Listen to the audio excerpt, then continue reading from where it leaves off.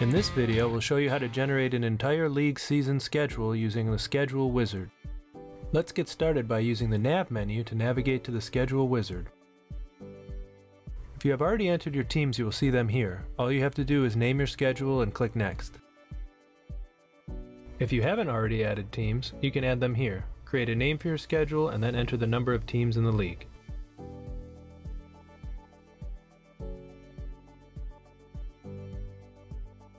When you have entered all your teams, click Next.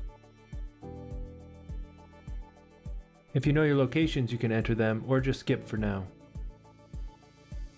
Under the Time tab, you'll enter the dates and time slots you have available for your league. For this example, let's say you have a basketball league that starts June 5th and ends August 15th. Let's say you have 2 gyms available on Saturdays for 3 hours and you'll be able to fit in 2 games per hour. You'll have one other day on Wednesday where you'll have 1 hour to fit in 2 more games.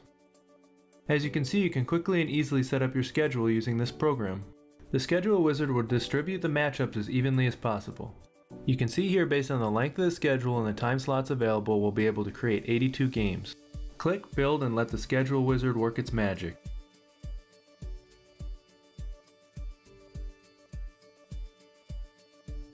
Review the schedule. If everything looks good, click Start Managing.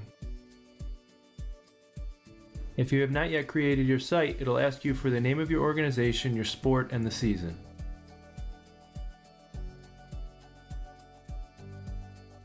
If you already have a site, it'll give you some advanced options. Let's click Import here to import the schedule. You're all set. You now have a site for your league with a full season schedule. You can review your information and start entering your scores and stats. You can make updates after you're done, so don't worry about the details. You can also set the number of times the teams will play each other and let the wizard determine the end date.